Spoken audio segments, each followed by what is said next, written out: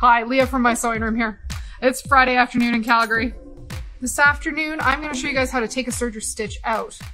If you watch back through the videos this week, I've showed you guys the 3 basic serger stitches, a 4-thread serge, flat lock, and a rolled hem. And then there's a whole bunch of variations within those to do all the other serger techniques. But one of the things you might need to know in the long run using your serger is how to take a serger stitch out if it all goes horribly wrong. So I've got this machine threaded and ready to go. I've already got a chain started, and I'm just going to do a 4-thread serge and take it out. And this is quick and painless if you do it the right way, and really, really painful if you do it the wrong way. So I've got the default cutting width turned on this machine. It's at 6 millimeters right now. And I've got the machine threaded with 4 different colors. So it's really easy to see which part of the stitch we're dealing with.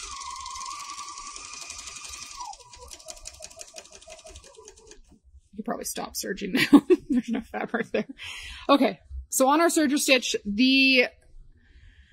lots of people, when they decide they want to take a serger stitch out, the inclination is to start picking at your looper threads. So your looper threads are the ones that go over the edge of the fabric. And if you start trying to cut those, you are going to be sitting there a very long time picking very little bits of thread out. And it's not going to be easy. You're going to be swearing up a storm and probably just start fresh. So not the happy way of doing that. I explained on the first serger video this week what each of your threads is doing in your stitch. So your easiest place to start to take out your serger stitch is actually to start with your right needle thread. So this is a 4-thread serge right now. Your right needle thread for me right now is green, and it's going up and down like a sea serpent. So think Loch Ness Monster. So easiest piece to pull out is to lift up that needle thread. Start with your right needle thread. It's not hooked in tight and hard. It's just going up and down, over and under your looper threads. And then you can gently pull it out. It'll gather a little bit as you do this, and that's okay.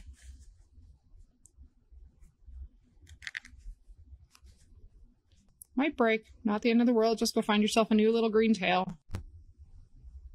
This is the one closer to the edge of your fabric. The serged edge of your fabric.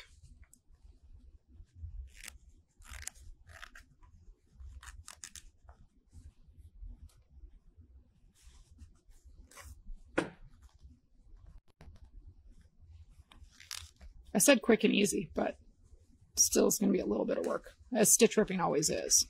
It's always faster to sew the thing than to unsew the thing.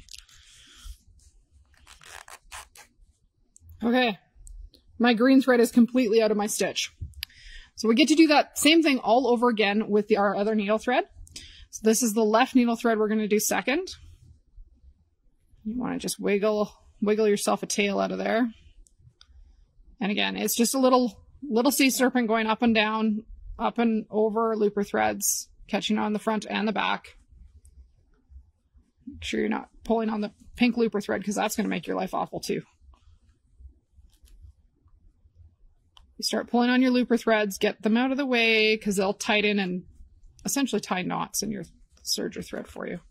If this is a longer piece, you could trim and get in there and cut your needle threads along the way so you have a shorter tail to pull with. So my yellow thread is out. It's all gone. And then the magic of removing your serger stitch.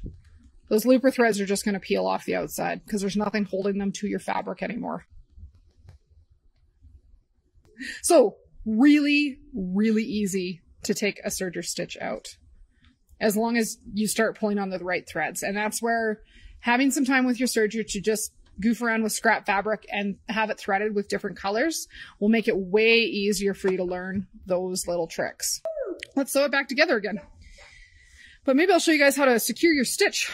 Yes. Yeah, let's secure some stitches. We've got some good shots. Okay, we're good. So when you get started, if you know you're going to serge this properly the first time and you want your stitches secured, What you're going to do is start serging into your fabric. You want to be gentle on your foot pedal. And at your the first time the needles go down into your fabric,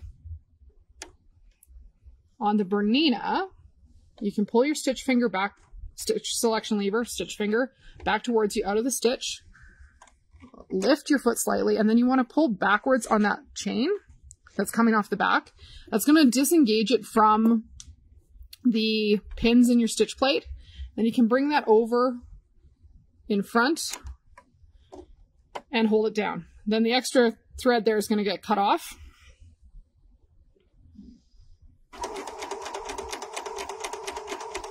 And the loop at the end is going to be held in place. So that's securing the first end. The second end is completely different because sergers don't go backwards. So at the second end, when we get to the end of your fabric, this is where, if you have the Bernina with the upgraded foot pedal, you can do a needle up, needle down to get your needles just off your fabric. So one stitch off your fabric. And then again, pull the stitch lever back towards you. Lift your foot. You want to do a slight pull backwards to release the stitch off the pins in your stitch plate. You don't want to pull sideways. You will break those pins. Slight pull backwards, and then a flip. Flip it upside down and go back up on top. So that's going to land. Your needles are you're going to butt your fabric back up next to your needles. And then you can actually just serge off sideways from there.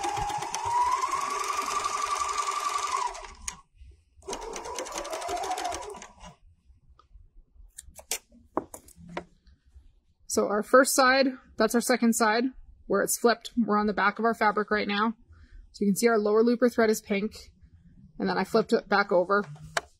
And at our first end, the bulk of that tail is pulled across through the stitch, and that's secured all those threads through the rest of the stitch. Really, really easy if you see what's actually happening. Take some practice to get it all figured out, but that's the easiest way. The other option that you have, if you have a tail like this, like I said earlier, don't pull on your looper threads when you're trying to take your stitch off your machine. But if you needed to tighten this tail up because you're, say, on a round garment and you don't have an end to flip over onto, you can use one of those looper threads, give it a little tug, and it should tighten down next to your fabric. Yeah. And that one, I broke the pink thread, so it's pretty tight in there. But that will hold long term, no fuzzy edges, tidy and clean. So we're just doing a short little video today. I've probably talked half an hour already because that's what I do.